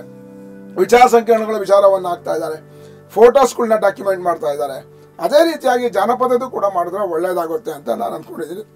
ಇನ್ನು ನಾಟಕ ರಂಗಭೂಮಿ ವಿಚಾರದಲ್ಲಿ, ರಂಗಭೂಮಿನಲ್ಲಿ ಏನಾಗಿದೆ, ಜಾನಪದ ಮತ್ತು ಪುರಾಣಗಳನ್ನ ಇಟ್ಕೊಂಡು ತುಂಬ ಒಳ್ಳೆಯ ನಾಟಕಗಳನ್ನ, ಮತ್ತೆ ತಾನೇ ನಿಧನರ ಅಂತ ಗಿರೀಶ್ ಕಾರ್ನಾಡ್ರಾಗಿರ್ಬೋದು, ಅಥವಾ ನಮ್ಮ ಚಂದ್ರಶೇಖರ ಕಂಬಾರ್ರಾಗಿರ್ಬೋದು, ಎಚ್.ಎಸ್. ಶಿವಪ್ರಕಾಶ್ ಆಗಿರ್ಬೋದು, ಇತ್ತೀಚೆಯ ದಿನಗಳಲ್ಲಿ ಬರೆದ ಎಚ್.ಎಸ್. ವೆಂಕಟೇಶ್ ಮೂರ್ತಿಯವರಾಗಿರ್ಬೋದು, ಇವರೆಲ್ಲರೂ ಕೂಡ ಜಾನಪದ ಕಾವ್ಯ ಅಥವಾ ಪುರಾಣಗಳನ್ನ ಇಟ್ಕೊಂಡೆ ಅವರ ನಾಟಕದ ಮೂಲ ವಸ್ತುಗಳನ್ನಾಗಿ ಮಾರ್ಕೊಂಡ್ಬಂದಿದ್ದಾರೆ.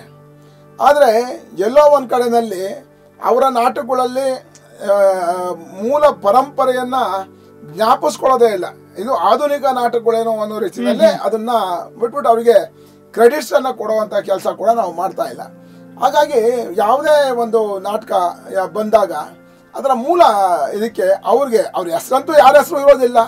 ಇಂಥ ಒಂದು ಕಾವ್ಯದಿಂದ, ಇಂಥ ಒಂದು ಇದರಿಂದ ನಾನು ಪ್ರೇರೇಪಣೆಯಿಂದಾಗಿ ಇಂಥ ಹೇಳುವಂಥ ಸೌಜನ್ಯ ಕೂಡ ಇರೋದಿಲ್ಲ.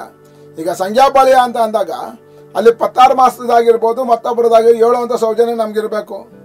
ಅದೇ ರೀತಿಯಾಗಿ ಮಂಟೇಸ್ವಾಮಿ ಕಾವ್ಯ ಬಂದ ಸಂದರ್ಭದಲ್ಲಿ ಅದಿರೋ ಗುಡ್ರು ನೆನೆಸ್ಕೊಳೋ ಹಂಗಿರ್ಬೇಕು. ಮಾದೇಶ್ವರನ ಕಾವ್ಯ ಬಂದಾಗ ಗುಡ್ರನ್ನ, ಮಂಟೇಸ್ವಾಮಿ ಬಂದಾಗ ನೀಲ್ಗಾರರನ್ನ. ಯಾಕಂದರೆ ನೀಲ್ಗಾರರ ಕಾವ್ಯ ಸಾವಿರಾರು ವರ್ಷಗಳಿಂದ ಪರಂಪರಾಗತವಾಗಿ ಬಂದಿರ್ತಕ್ಕಂಥದ್ದು. ಅದನ್ನು ಸಂಗ್ರಹ ಮಾಡಿ ಅವರು ಮಾಡಿರ್ತಾರೆ. ಅದೇ ರೀತಿಯಲ್ಲಿ ದೊಡ್ಡಾಟಗಳನ್ನು ತೆಗೆದುಕೊಂಡು ಗಿರಿಜಾ ಕಲ್ಯಾಣ ಬಂದಿದೆ. ಗಿರಿಜಾ ಕಲ್ಯಾಣವನ್ನು ಹೊಸಪೇಟೆಯ ಮಲ್ಶೆಟ್ಟಿಯವರು ಮಾಡೋ ಸಂದರ್ಭದಲ್ಲಿ ಅದನ್ನೇ ನಾನು ವಾದ ಮಾಡಿದೆ. ಅಲ್ಲ ಮಲ್ಶೆಟ್ರೆ, ನೀವು ಗಿರಿಜಾ ಕಲ್ಯಾಣ ವರ್ಗವನ್ನು ದೊಡ್ಡ ಆಟ ಹಿಂದಿಯಿಂದ ಬಂದಿದ್ದು ಅದು ಆ ಫಾರಮ್ನು ಹಂಗೆ ಇಟ್ಕೊಂಡು ಮಾಡ್ತಾರೆ, ಅದನ್ನು ಹೇಳೋಕ್ಕಾಗಲ್ವಾ ಅನಿಸುತ್ತೆ. ಹಾಗಾಗಿ ನಾವು ಅಂತಹ ಫಾರಮ್ ನಾಟಕಗಳು ಮಾಡೋ ಸಂದರ್ಭದಲ್ಲಿ ಅವರ ಮೂಲರಿಗೆ ಯಾರು ಮೂಲ ಇರ್ತೈತೆ ಅದನ್ನು ನೆನೆಸ್ಕೊಳ್ಳುವಂಥ ಕೆಲಸ ಕೂಡ ಆಗಬೇಕು. ಇವತ್ತು ಆ ವಿಚಾರದಲ್ಲಿ ಕೆಲವು ಯಾಕಂದ್ರೆ ನಾನು ಏನಾಯಿತು, ಲಕ್ಷಾಪತಿ ರಾಜನ ಕತೆ ಜಯಶ್ರೀ ಮಾಡಿಸೋದು, ಕಂಬಾರ ಹೆಸರು ಹಾಕಿದ್ದಾರೆ, ನಿಸರ್ಗ ಪ್ರಿಯನ ಹೆಸರು ಹಾಕಿದ್ದಾರೆ. ತಮಾಷೆ ಅಂದರೆ ಅವರಿಬ್ಬರೂ ಕೂಡ ಕದ್ದಿದ್ದು ಬೇರೆ ಇದು. ಲಕ್ಷಾಪತಿ ರಾಜನ ಕತೆ ಸಣ್ಣ ಆಟದಿಂದ ಬಂದಂಥದ್ದು ಅಥವಾ ದೊಡ್ಡ ಆಟದಿಂದ ಅದೆಲ್ಲ ಬಂದಿರೋಂಥದ್ದು. ಮೂಲ ಜೋಗೇರಾಟದಿಂದ ಅದು ಬಂದಿರೋವಂಥದ್ದು. ಜೋಗೇರಾಟದ ಕಾವ್ಯವಂತ ಎತ್ಕೊಂಡು ಲಕ್ಷಾಪತಿ ರಾಜ ಮಾಡಿ ಇವ್ರ ಹೆಸರುಗಳೇ ಹಾಕ್ಕೊಂಡು ಕೂತ್ಕೊಂಡ್ರೆ ಹಳೆ ಜೋಗೇರಾಟದವ್ರ ಕಥೆ ಏನಾಗಬೇಕು ಅದನ್ನು ನಾವು ಮೆನ್ಷನ್ ಮಾಡಬೇಕು. ಜೋಗೇರಾಟದ ಇಂಥ ಸಂದರ್ಭದಲ್ಲಿ ನಾನು ಓದಿದ್ದು ಅಂತ ನಾನು ಹೇಳಬೇಕು. ಇದು ನನಗಾಗಬೇಕಾಗಿರುವಂಥ ಕೆಲಸ ಅದು. ಸ್ನೇಹಿತರೆ, ಶರಣ ಬಂಧುಗಳೇ, ನೀವೇ ಕೇಳಿದ್ರಲ್ಲ, ನಾಗರಾಜ್ ಮೂರ್ತಿ ಅವರ ಒಂದು ಅನುಭವ ಬಹಳ ವಿಸ್ತಾರವಾದದ್ದು, ದೊಡ್ಡದು, ಸಾಗರ ಸಮುದ್ರದಂತೆ. ಮತ್ತು ಅವರ ರಂಗಭೂಮಿಯ ಹಿನ್ನೆಲೆ ನಮಗೇನಪ್ಪ ಹೇಳ್ತಾ ಇದೆ ಅಂತಂದರೆ, ರಂಗಭೂಮಿ ಕಲಾವಿದರಿಗಾಗಲಿ ಅಥವಾ ಜಾನಪದ ಕಲಾವಿದರಿಗಾಗಲಿ ಏನಾದರೂ ಒಂದು ಅನಾನುಕೂಲತೆ ಆಗಿದೆ ಅಂದರೆ ಅವರು ತಕ್ಷಣ ಅದರ ವಾಯ್ಸನ್ನು ರೈಸ್ ಮಾಡ್ತಾರೆ. ಕನ್ನಡ ಸಂಸ್ಕೃತಿ ಇಲಾಖೆ ಮುಂದೆ ಕೂತ್ಕೊಂಡು ಅವರು ಹೋರಾಟಗಳನ್ನು ಮಾಡ್ತಾರೆ, ಪೊಲೀಸ್ ಸ್ಟೇಷನ್ಗೆ ಹೋಗ್ತಾರೆ, ಜೈಲಿಗೆ ಹೋಗ್ತಾರೆ. ಹೋರಾಟದ ಮನೋಭಾವವನ್ನು ನಾಗರಾಜ್ ಮೂರ್ತಿ ಸರ್ ಅವರಲ್ಲಿ ನೋಡ್ತಾರೆ, ನಾನು ನೋಡ್ತಾ ಇದ್ದೀನಿ. ಮತ್ತು ಈಗ ತಾನೇ ಒಂದು ಮಾತನ್ನು, ಭಾಳ ಒಳ್ಳೆ ಮಾತನ್ನು ಹೇಳಿದ್ರು ನೋಡಿ. ಯಾವುದೋ ಒಂದು ಮೂಲ ರೂಪವನ್ನು ನಾವು, ಆಧುನಿಕ ರೂಪವನ್ನು ನಾವು ಅದನ್ನು ನೋಡಿದಾಗ ಅದರ ಹಿಂದಿರುವಂತಹ ಬೇರೆ ಎಲ್ಲಿದೆ ಅದನ್ನು ನೆನಪಿಸ್ಕೊಳ್ಬೇಕಾದದ್ದು. ಅದರ ಮೂಲ ಎಲ್ಲಿದೆ, ಅದರ ಮೂಲ ಜಾನಪದದಲ್ಲಿದೆ. ಆ ಜಾನಪದ ಕಲಾವಿದರನ್ನ ಯಾಕೆ ನೆನಪಿಸ್ಕೊಳ್ಬಾರ್ದು? ಆ ಕಲಾವಿದರನ್ನ ದೊಡ್ಡದಾಗಿ ವಿಜೃಂಭಣೆ ಮಾಡ್ತೀರಿ, ಅದರ ಹೆಸರುಗಳನ್ನು ನೀವು ಹಾಕ್ತೀರಿ, ಕಲಾವಿದರನ್ನ ಯಾಕೆ ಮರೀತೀರಿ? ಈ ಒಂದು ಕಾಳಜಿ ಏನಿದೆ ನಾಗರಾಜ್ ಮೂರ್ತಿ ಅವ್ರನ್ನ ಬಹುಶಃ ಇನ್ನಷ್ಟು ಎತ್ತರಕ್ಕೆ ಕರೆದುಕೊಂಡು ಹೋಗಿದೆ. ಅವರ ಸಾಧನೆ ಬಹಳಷ್ಟು ದೊಡ್ಡದೆ. ಈ ಎಲ್ಲವನ್ನು ನಾವು ಮತ್ತೆ ಮಾತಾಡೋಣ ಸರ್. ಈಗ ಕಾರ್ಯಕ್ರಮದಲ್ಲಿ ಒಂದು ಸಣ್ಣ ವಿರಾಮವನ್ನು ತೆಗೆದುಕೊಂಡು ಆನಂತರ ನಮ್ಮ ಚರ್ಚೆಯನ್ನು ಮುಂದುವರಿಸೋಣ. ಈಗ ನಮ್ಮ ಕಾರ್ಯಕ್ರಮದಲ್ಲಿ ಒಂದು ಸಣ್ಣ ವಿರಾಮ.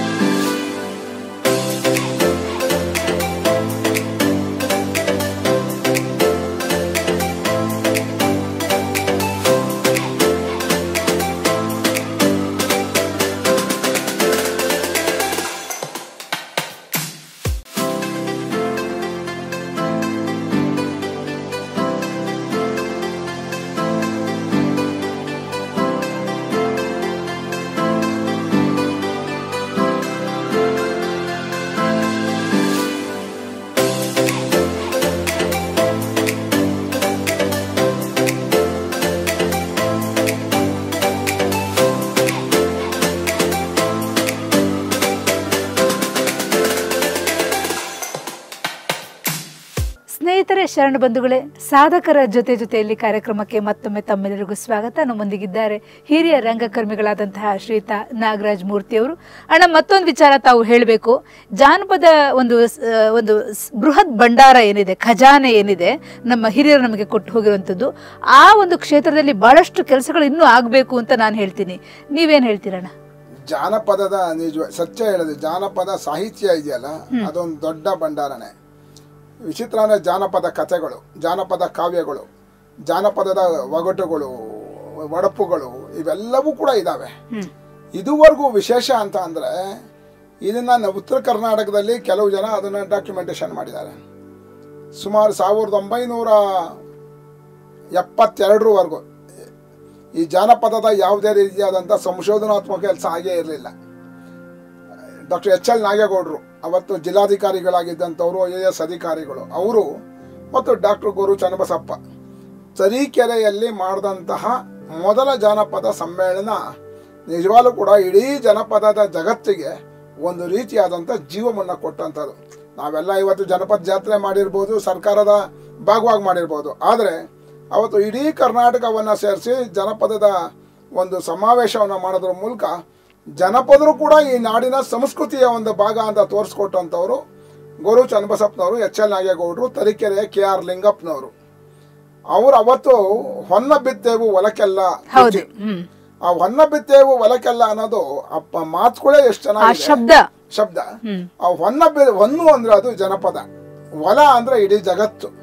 ಹೊನ್ನ ಬಿತ್ತೇವು ಹೊಲಕ್ಕೆಲ್ಲ ಅಂತ ಅಂದ್ಬಿಟ್ಟು ಶುರು ಮಾಡಿದ್ರು.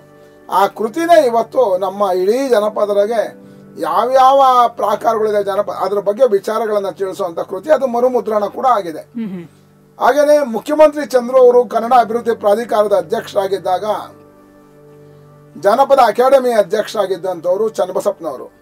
ಅವಾಗ ಒಂದು ಜಾನಪದದ ಪದಕೋಶ ಮಾಡಬೇಕು ಅಂತೇಳಿ. ಯಾಕಂದ್ರೆ ಈಗಿನ ಕಾಲದ ಮಕ್ಕಳಿಗೆ ನಿಜವಾದ ಸಹಜ ಕನ್ನಡ ಓದೋದೇ ಕಷ್ಟ.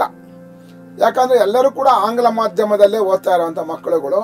ಆಮೇಲೆ ಪುಸ್ತಕ ಓದೋದೇ ಕಡಿಮೆ, ಎಲ್ಲವೂ ಕೂಡ ನೋಡುವ ಸಂಸ್ಕೃತಿ ಆಗೋದ್ರಿಂದ ಓದುವ ಸಂಸ್ಕೃತಿ ಕಡಿಮೆ ಆಗಿದೆ. ಅವ್ರೇನ್ ಮಾಡೋದ್ರು, ಮುಖ್ಯಮಂತ್ರಿ ಚಂದ್ರ ಅವರು ಇದ್ದಾಗ ಚನ್ನಬಸಪ್ಪನವ್ರು ಹೇಳಿದ್ರು, ಒಂದು 60 ಲಕ್ಷ ರೂಪಾಯಿ ಮೇಲ್ ಖರ್ಚಾಗುತ್ತೆ, ಇಡೀ ಜನಪದದ ಪದಕೋಶವನ್ನ ಮಾಡಿ ಅಲ್ಲಿ ಕಷ್ಟವಾದಂಥ ಜನಪದದ ಪದಗಳಿಗೆ, ಹಳೆ ಜನಪದ ಪದಗಳಿಗೆ ಸಮಕಾಲೀನ ಪದಗಳನ್ನ ಹೊಂದಾಣಿಕೆ ಮಾಡಿ ಒಂದು ಪದಕೋಶವನ್ನ ಮಾಡೋಣ ಅಂತ ಹೇಳಿದ್ರು. ಆವಾಗ ಅದಕ್ಕೆ ಒಪ್ಕೊಂಡು ಕನ್ನಡ ಅಭಿವೃದ್ಧಿ ಪ್ರಾಧಿಕಾರದ ಕೆಲಸ ಆಗಿಲ್ದೇ ಇದ್ರು ಕೂಡ ಆದ್ರೆ ಔಟ್ ಆಫ್ ದಿ ಕನ್ನಡದ ಅಭಿವೃದ್ಧಿ ಅಂದ್ರೆ ನಿಜವಾಗ್ಲೂ ಕೂಡ ಇದೆ ಅಂತೇಳಿ ಅವತ್ತು ಒಂದು ಜಾನಪದ ಪದಕೋಶವನ್ನ ಅಭಿವೃದ್ಧಿ ಪ್ರಾಧಿಕಾರ ಜಾನಪದ ಅಕಾಡೆಮಿಯ ಜೊತೆಗೆ ನಡೆಸ್ತು. ಅದು ಇವತ್ತು ಜಾನಪದ ವಿಶ್ವವಿದ್ಯಾಲಯದಲ್ಲಿ ಅಷ್ಟು ಪುಸ್ತಕಗಳು ಕೂಡ ಇದ್ದಾವೆ. ಅದು ನಿಜವಾಗ್ಲೂ ಕೂಡ ಕರ್ನಾಟಕದ ಬಹುದೊಡ್ಡ ಕೆಲಸ. ಇಂಥ ಕೆಲಸಗಳು ಆಗ್ಬೇಕು.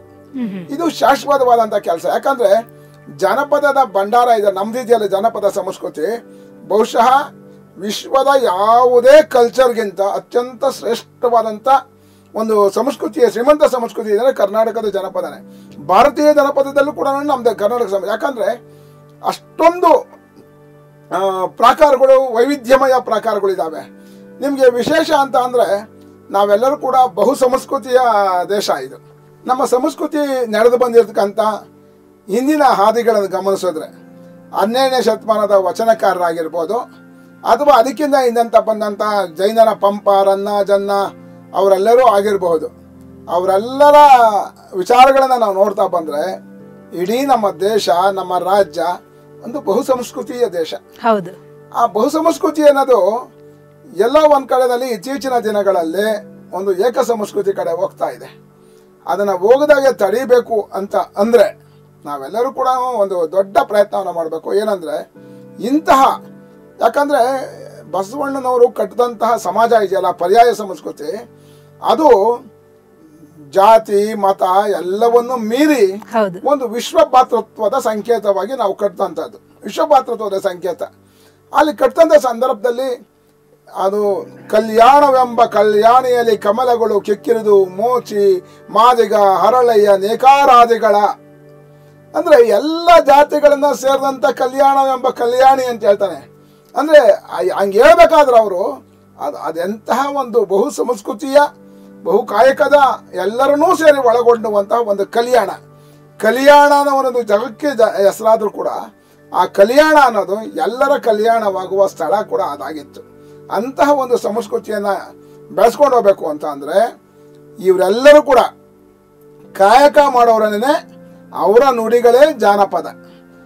ಅಕ್ಕಿ ಬೀಸುವಾಗ, ರಾಗಿ ಬೀಸುವಾಗ, ಅಥವಾ ಇನ್ನೇನೋ ಕೆಲಸ ಮಾಡುವಾಗ, ಕುಲಮೇಲ್ ಕೆಲಸ ಮಾಡುವಾಗ ಅವ್ರು ಬೆವರು ಸುರಿಸಿ ಆಳ್ತಿದ್ರಲ್ಲ, ಹೇಳ್ತಾ ಇದ್ರಲ್ಲ, ಹಾಡ್ತಾ ಇದ್ದಿದ್ದು, ಹೇಳ್ತಾ ಇದ್ದಿದ್ದು ಅವೆಲ್ಲವೂ ಕೂಡ ಜನಪದ.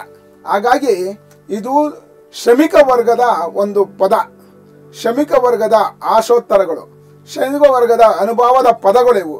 ಹಾಗಾಗಿ ಈ ಒಂದು ಇಷ್ಟೆಲ್ಲವನ್ನು ಕೂಡ ಸಂಗ್ರಹಿಸೋದಿದೆಯಲ್ಲ, ಅದು ಬಹುತ್ವದ ಒಂದು ಸಂಕೇತ ಆಗುತ್ತೆ. ಆ ಕೆಲಸ ಮೊದಲಾಗಬೇಕು. ಅಣ್ಣ, ತಾವು ವಚನ ಸಾಹಿತ್ಯದ ಬಗ್ಗೆ, ಬಸವಣ್ಣನವರ ಬಗ್ಗೆ ಬಹಳಷ್ಟು ಓದ್ಕೊಂಡಿದ್ದೀರಿ, ಅಧ್ಯಯನವನ್ನು ಮಾಡ್ಕೊಂಡಿದ್ದೀರಿ, ವಚನ ಸಾಹಿತ್ಯವನ್ನು ಬಹಳ ಪ್ರೀತಿಸಿದ್ದೀರಿ.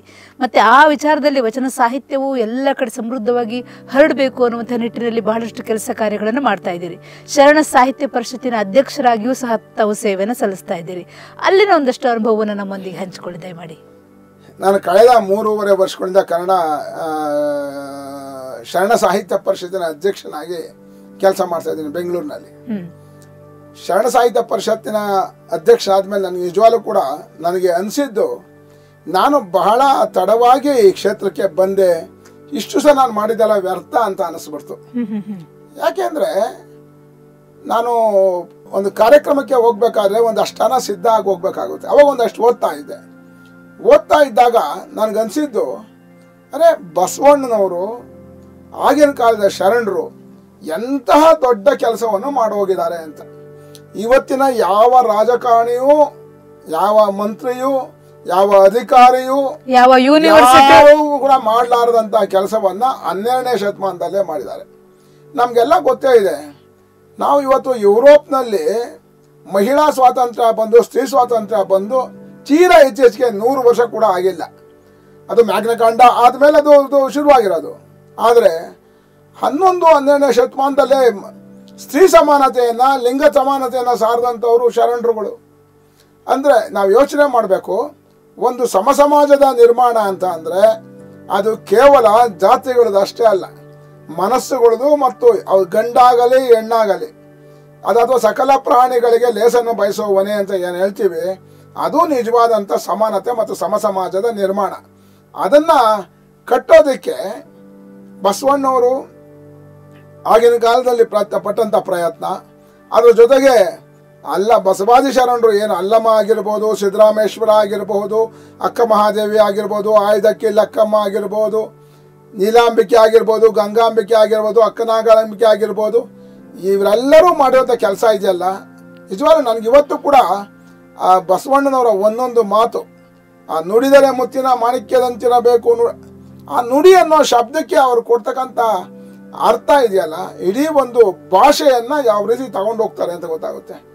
ಅಂದ್ರೆ ಕೇವಲ ಅವ್ರದ್ದು ಒಂದು ಕಾವ್ಯವನ್ನು ರಚನೆ ಮಾಡಬೇಕು ಅಥವಾ ಯಾವುದೋ ಒಂದು ಪದ್ಯವನ್ನು ರಚನೆ ಮಾಡಬೇಕು, ಮಾತಿಗೆ ಮಾತು ಕೊಡಬೇಕು ಅನ್ನೋದಲ್ಲ, ಅದಾಗಿರ್ಲಿಲ್ಲ. ಅವರ ಅನುಭವದ ಮೂಸೆಯಿಂದ ಬಂದಂತ ಅನುಭವದ ನುಡಿಗಳು ವಚನ ಸಾಹಿತ್ಯ.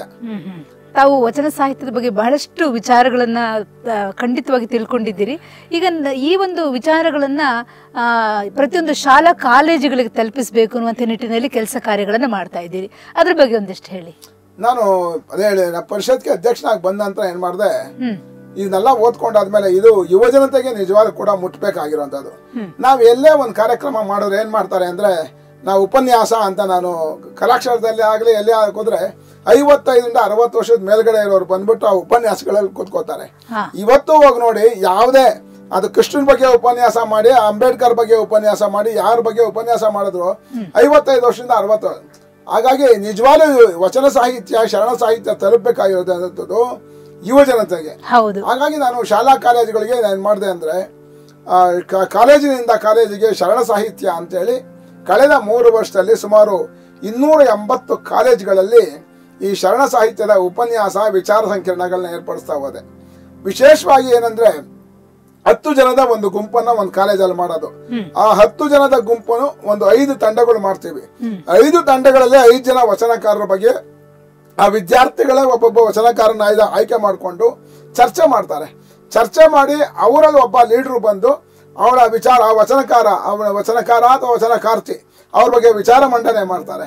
ಅಂತವ್ರನ್ನ ಆಯ್ಕೆ ಮಾಡಿ ನಾವು ಅವ್ರಿಗೆ ಬಹುಮಾನ ಕೊಡ್ತಕ್ಕಂಥದ್ದು. ಹೀಗೆ ಆ ಕಾಲೇಜು ವಿದ್ಯಾರ್ಥಿಗಳಿಗೆ ವಚನ ಸಾಹಿತ್ಯ ಮತ್ತು ಶರಣ ಸಾಹಿತ್ಯದ ಬಗ್ಗೆ ಆಸಕ್ತಿ ಮೂಡುವಂತ ಕೆಲಸ ಮಾಡಿದ್ವಿ.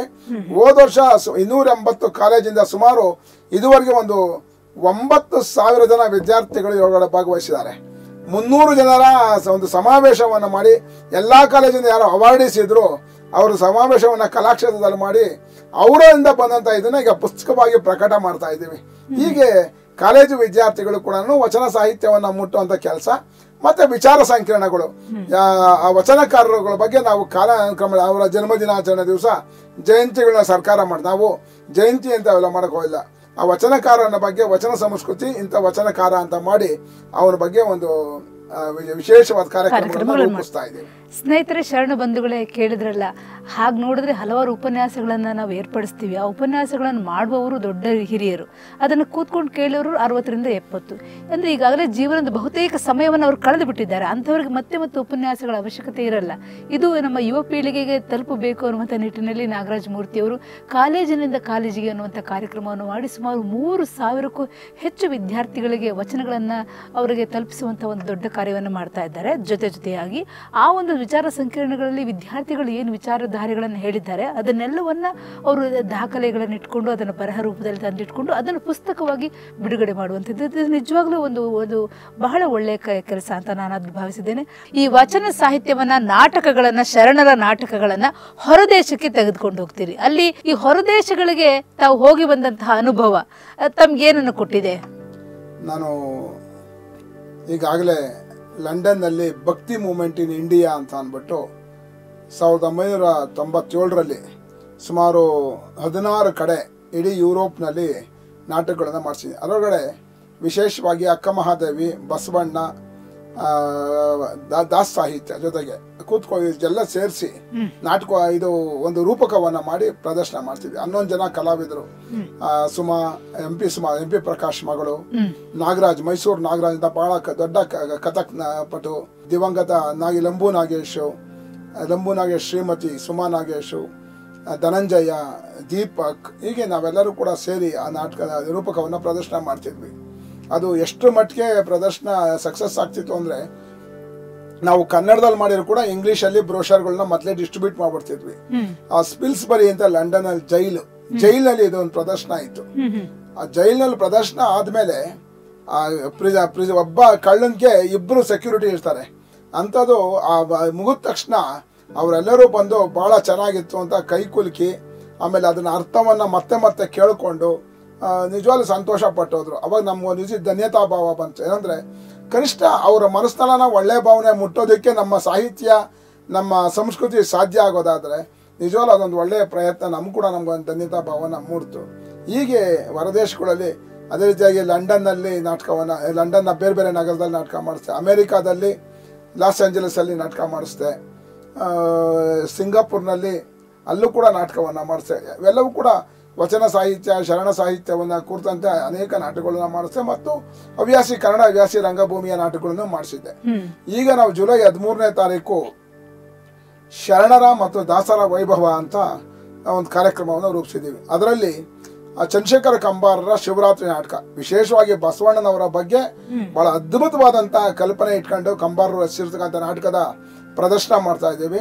ಸವಿತಾ ಗಣೇಶ್ ಪ್ರಸಾದ್ ರವರು ವಚನ ಗಾಯನವನ್ನು ಮಾಡ್ತಾ ಇದ್ದಾರೆ.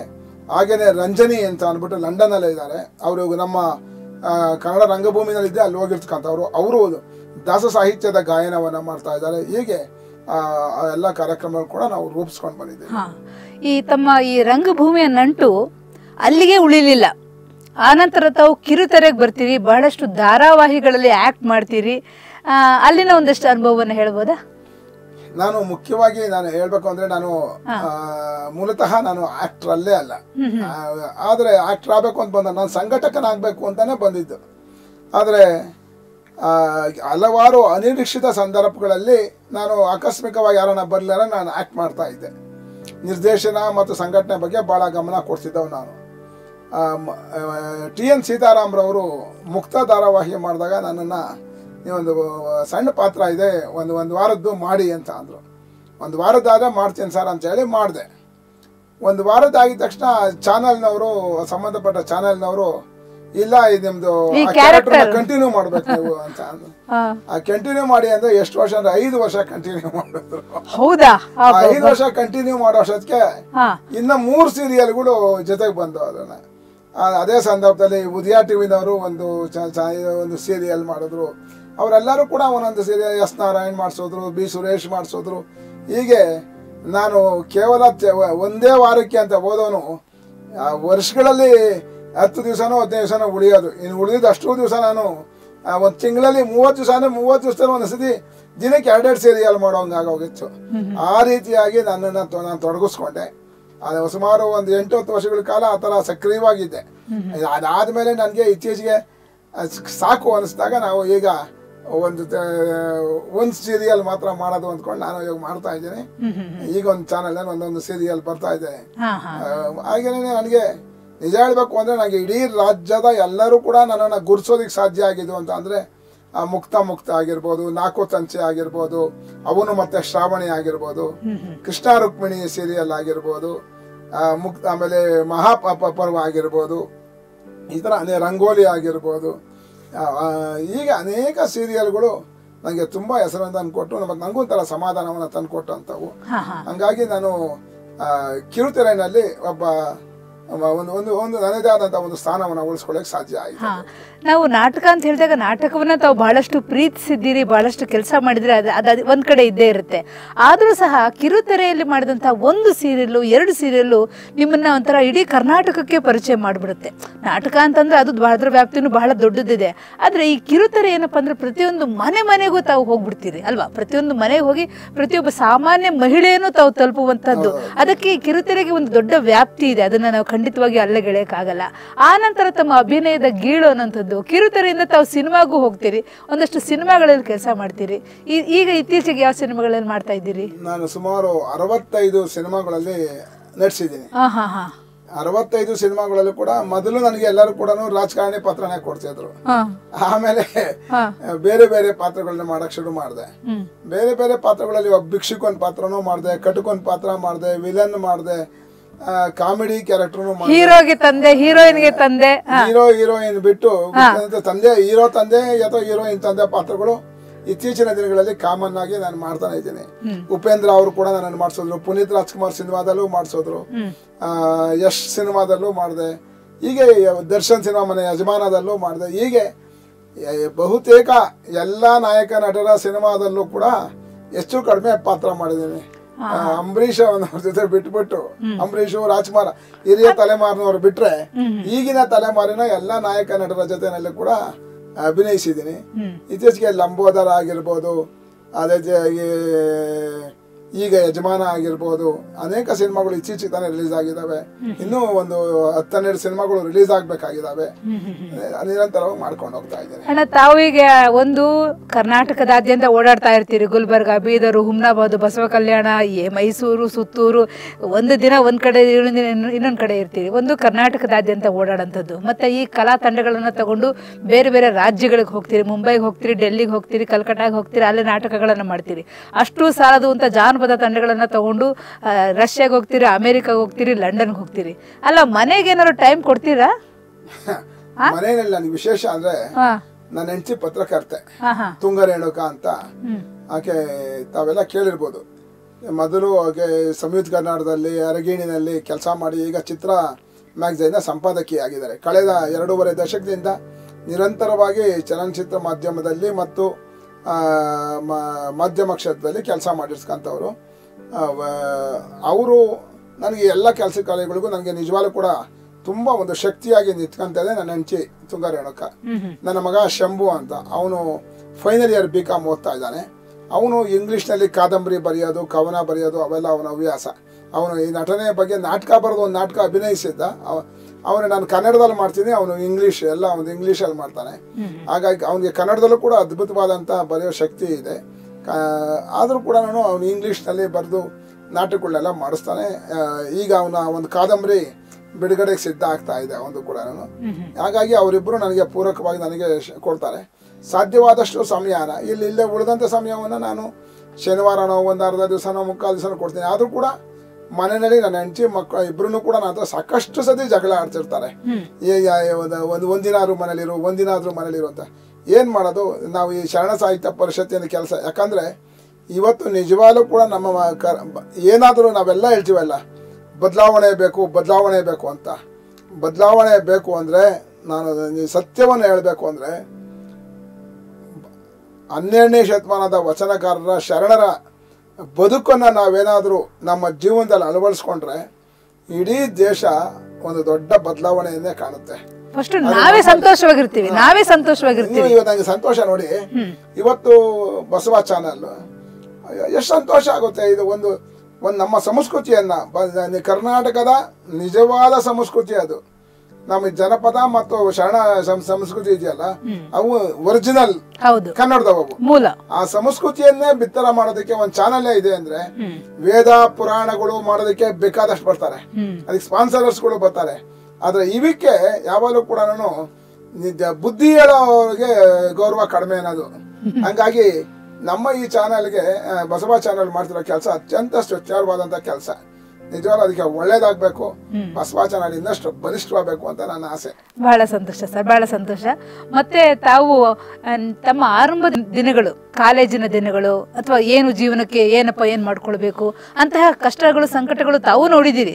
ಎಲ್ಲವೂ ತಂತಾನೆ ಒದಗಿ ಬಂದ್ಬಿಡ್ತು, ಅದೃಷ್ಟ ಲಕ್ಷಿ ತಮ್ಮ ಮನೆಗೆ ಬಂದ್ಬಿಟ್ಲು ಅನ್ನೋದೆಲ್ಲ ಸುಳ್ಳೇನಿಲ್ಲ.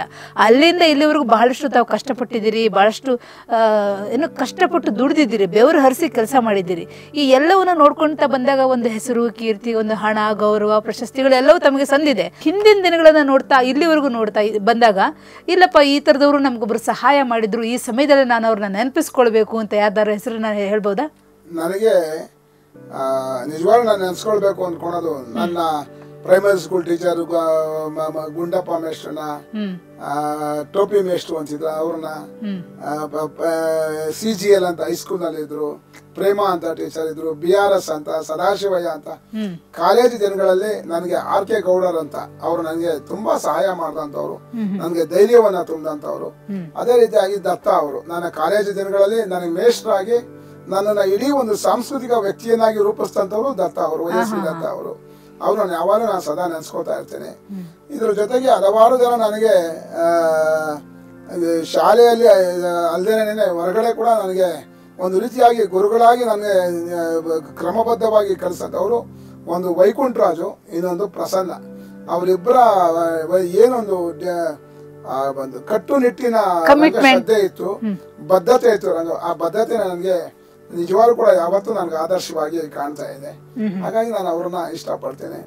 ಜೊತೆಗೆ ಇವಾಗ ನನಗೆ ಇವತ್ತು ಕಳೆದ ವಾರ ತಾನೇ 3 ನಾಟಕಗಳನ್ನ ಶರಣ ಸಾಹಿತ್ಯ ಪರಿಷತ್ತು ಬರೆಸಿ ಸ್ಪರ್ಧೆ ಮಾಡಿ ಬರೆಸಿ ಆ ನಾಟಕಗಳನ್ನ ತಯಾರು ಮಾಡಿದ್ವಿ ನಾವೇನೆ. 3 ನಾಟಕಗಳು ಹುಲಿಶೇಖರ್ ಹತ್ರ, ನಟರಾಜ್ ತಲ್ಗಟ್ಪುರ ಹತ್ರ, ಸುಜಾತ ಅಕ್ಕಿ ಹತ್ರ. ಆ 3 ನಾಟಕಗಳು ಈಗಾಗಲೇ ಕರ್ನಾಟಕದ ಎಲ್ಲ ಕಡೆ ಪ್ರದರ್ಶನಕ್ಕೆ ಸಿದ್ಧವಾಗ್ತಾ ಇದ್ದಾವೆ. ಮೊನ್ನೆ ಶರಣ ಸಾಹಿತ್ಯ ಪರಿಷತ್ನಲ್ಲಿ JSS ಆಡಿಟೋರಿಯಂನಲ್ಲಿ ಆ 3 ನಾಟಕದ ಪ್ರದರ್ಶನಗಳು, ಒಂದಂತೂ ಕಲಬುರಗಿಯವರ ಜೀವನದ ಕುರಿತಂತೆಯೇ ನಾಟಕ ಇದೆ. ಹೀಗೆ ಶರಣರ ನಾಟಕಗಳು ಮಾಡಿಸೋದು ಅವೆಲ್ಲ ಒಂದು ರೀತಿಯ ತೃಪ್ತಿ ಕೊಡುವಂತ ಕೆಲಸಗಳನ್ನ ನಾನು ಮಾಡ್ತಾ ಇದ್ದೀನಿ. ನನಗೂ ಕೂಡ ಪ್ರಶಸ್ತಿಗಳು ನಾವು ಬೆನ್ನತ್ತು ಹೋಗಿರೋದ್ರು ಕೂಡ ಕರ್ನಾಟಕದ ಬಹುತೇಕ ಎಲ್ಲ ಪ್ರಶಸ್ತಿಗಳು ಕೂಡ ನನಗೆ ಅದು MP ಪ್ರಕಾಶ್ ಹೆಸರಿನಿಂದ ಹಿಡಿದು ರಾಜ್ಯ ಸರ್ಕಾರದ ಆಗಿರ್ಬೋದು, ಅಕಾಡೆಮಿ ಪ್ರಶಸ್ತಿ ಆಗಿರ್ಬೋದು, ಅಕಾಡೆಮಿ ಸದಸ್ಯನಾಗಿ ಒಂದು 5 ಟರ್ಮ್ ಅಲ್ಲಿ ಕೆಲಸ ಮಾಡಿದ್ವಿ. ಸೆನ್ಸಾರ್ ಬೋರ್ಡ್ ಅಲ್ಲೂ ಇದ್ರಿ. ಸೆನ್ಸಾರ್ ಬೋರ್ಡ್ ಅಲ್ಲಿ ಇದ್ವಿ. ಜೊತೆಗೆ ಬೇರೆ ಬೇರೆ south zone cultural centre government of ಇಂಡಿಯಾದ ಸದಸ್ಯನಾಗಿದ್ದೆ. ಈಗ ಅನೇಕ ಸಂಘ ಸಂಸ್ಥೆಗಳ ಪದಾಧಿಕಾರಿಯಾಗಿ, ಸರ್ಕಾರದ ನೇಮಕಾತಿ ಸಮಿತಿ ಸದಸ್ಯನಾಗಿ, ಜಾನಪದ ಜಾತ್ರೆ ಸಂಚಾಲಕನಾಗಿ, ಮತ್ತೆ ಕಾಲೇಜು ವಿದ್ಯಾರ್ಥಿಗಳ ಉತ್ಸವ ಸಮಿತಿ ಸಂಚಾಲಕನಾಗಿ ಸರ್ಕಾರದ ಅದನ್ನು, ಆಮೇಲೆ ಕಲಾಕ್ಷೇತ್ರದ ಸಲಹಾ ಮಂಡಳಿ ಸದಸ್ಯನಾಗಿ, ಕಲಾಕ್ಷೇತ್ರ 50 ಉತ್ಸವದ ಸಮಿತಿ ಸದಸ್ಯನಾಗಿ, ಬಸವ ಸಮಿತಿಯ ಸದಸ್ಯನಾಗಿ, ಎಲ್ಲ ಕಡೆ ಯಾವ್ಯಾವ್ದು ಪ್ರತಿಷ್ಠಿತ ಸಂಸ್ಥೆಗಳಲ್ಲಿ ಎಲ್ಲ ಕಡೆ ಕೆಲಸ ಮಾಡಿದ್ರೆ ನನಗೆ ಸಂತೋಷ ಇದೆ. ಪ್ರಮುಖ ಪ್ರಶಸ್ತಿಗಳು, ಅಕಾಡೆಮಿ ಪ್ರಶಸ್ತಿಯಿಂದ ಎಲ್ಲ ಪ್ರಶಸ್ತಿಗಳು ಬಂದಿದ್ದಾವೆ. ಜೀವನದಲ್ಲಿ ಇದಕ್ಕಿಂತ ದೊಡ್ಡ ಸಂತೋಷ ಯಾವುದು ಬೇರೆ ಇರಲ್ಲ. ಒಬ್ಬ ವ್ಯಕ್ತಿ ತಾನು ಸಮಾಜಮುಖಿ ಆದರೆ ಸಮಾಜ ಕೂಡ ನಮಗೆ ಪ್ರತಿಕ್ರಿಯಿಸುತ್ತೆ ಅನ್ನೋಕ್ಕೆ ನನ್ನ ಜೀವನನೇ ನನಗೆ ಉದಾಹರಣೆ. ಇಷ್ಟು ಇದುವರೆಗೂ ಶ್ರೀಯುತ ನಾಗರಾಜ್ ಮೂರ್ತಿಯವರು ಆರಂಭದಿಂದ ಹಿಡಿದು ಇಲ್ಲಿವರೆಗೂ ಏನೆಲ್ಲ ಕೆಲಸ ಕಾರ್ಯಗಳನ್ನು ಮಾಡಿದ್ದಾರೆ. ಸದಾ ದುಡಿಮೇಲೆ ತಮ್ಮನ್ನು ತಾವು ತೊಡಗಿಸ್ಕೊಳ್ತಾ ಕಾಯಕವೇ ಕೈಲಾಸ ಅನ್ನುವಂಥ ಮಾತಿಗೆ ಅತ್ಯಂತ ಉತ್ತಮವಾದಂಥ ಉದಾಹರಣೆಯಾಗಿ ಸೇವೆಯನ್ನು ಸಲ್ಲಿಸ್ತಿದ್ದಾರೆ. ರಂಗಭೂಮಿ, ಕಿರುತೆರೆ, ಸಿನಿಮಾ ಮತ್ತು ಸಂಘಟನೆ ಮತ್ತು ಹೊರದೇಶಗಳಿಗೆ ಶರಣ ತತ್ವಗಳನ್ನು ತೆಗೆದುಕೊಂಡು ಹೋಗುವಂಥದ್ದು ಒಂದಲ್ಲ ಎರಡಲ್ಲ 10 ಕೆಲಸ ಕಾರ್ಯಗಳನ್ನು ಮಾಡಿದ್ದಾರೆ. ಜಾನಪದ ಕಲಾವಿದರಿಗೆ ಮಾಸಾಶನ ಕೊಡಿಸುವಂಥದ್ದು ಮತ್ತು ನಾಟಕ ರಂಗಭೂಮಿ ಕಲಾವಿದರಿಗೆ ಆದಂತಹ ಅನಾನುಕೂಲತೆಗಳನ್ನು ಅವ್ರ ಪರವಾಗಿ ಹೋರಾಟ ಮಾಡುವಂಥದ್ದು, ಹೀಗೆ 10 ಹಲವು ಸಮಾಜಮುಖಿಯಾದಂಥ ಕೆಲಸವನ್ನು ಮಾಡ್ತಾ ಇದ್ದಾರೆ. ಎಷ್ಟು ಮಾತಾಡ್ತಾ ಇದ್ರು ಮತ್ತಷ್ಟು ವಿಚಾರಗಳು ಬರ್ತಾನೆ ಇರುತ್ತೆ. ಸಮಯದ ಅಭಾವನೂ ಸಹ ಇದೆ. ಇದುವರೆಗೂ ಶ್ರೀಯುತ ನಾಗರಾಜ್ ಮೂರ್ತಿಯವರು ಬಂದು ನಮ್ಮ ಈ ಒಂದು ವಿಚಾರವನ್ನು, ತಮ್ಮ ವಿಚಾರವನ್ನು ಒಂದು ಪುಸ್ತಕದಂತೆ, ತೆರೆದ ಪುಸ್ತಕದಂತೆ ಎಲ್ಲ ವಿಚಾರವನ್ನು ನಮ್ಮ ಮುಂದೆ ಹಂಚಿಕೊಂಡಿದ್ದಾರೆ. ಅವರಿಗೆ ಶ್ರೀ ಬಸವ ಟಿವಿಯ ಪರವಾಗಿ ತುಂಬು ಹೃದಯದ ಧನ್ಯವಾದಗಳನ್ನು ಅರ್ಪಿಸ್ತದೆ. ಸರ್, ಧನ್ಯವಾದಗಳು sir. Thank you so much. ಇದುವರೆಗೂ ತಾವು ಬಹಳಷ್ಟು ವಿಚಾರಗಳನ್ನು ನಮ್ಮೊಂದಿಗೆ ಹಂಚಿಕೊಂಡಿದ್ದೀರಿ. Thank you sir. Thank you so much. ಸ್ನೇಹಿತರೆ, ಶರಣ ಬಂಧುಗಳೇ, ಸಾಧಕರ ಜೊತೆಯಲ್ಲಿ ಕಾರ್ಯಕ್ರಮವನ್ನು ಇಲ್ಲಿಗೆ ಮುಗಿಸ್ತಾ ಇದ್ದೇವೆ. ನಿರಂತರವಾಗಿ ನೋಡ್ತಾ ಇರಿ ಶ್ರೀ ಬಸವ ಟಿವಿ. ಇದು ಸಂಸ್ಕಾರದ ಬೆಳಕು. ಎಲ್ಲರಿಗೂ ಶರಣಾರ್ಥಿ.